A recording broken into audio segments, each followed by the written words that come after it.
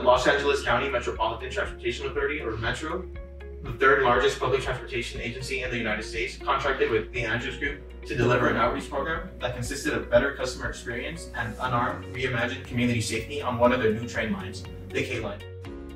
Part of the challenge was to develop a community-centered program that enhances public safety and reimagines public safety on the Metro transit system.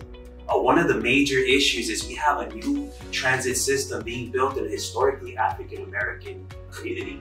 And one of the things that we faced was trust. How do you build trust? How do you reimagine public safety? The initial development of the Street Team campaign consisted of hiring 60 people from the local community to work from 6 a.m. to 8 p.m., 7 days a week at all 7 stations on the Metro K Line. We track 3 key performance indicators, which are ridership, safety, and customer satisfaction. To promote ridership, we use research-based methods to get to the core of what the affected communities wanted from public safety. This meant no uniformed armed police officers. Prioritizing safety, the Andrews Group developed a community engagement strategy to partner with local community-based organizations in the South Los Angeles area.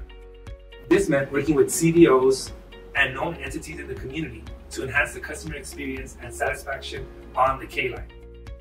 First, let's talk about ridership. Through our Metro Life program and Go Pass program, we successfully enrolled over 5,000 individuals, raising awareness and fostering community engagement. Our street team's efforts in collaboration with local organizations have led to a significant reduction in crime rates and enhanced overall safety throughout the K Line. Lastly, we conducted over 5,000 surveys and had more than 10,000 customer interactions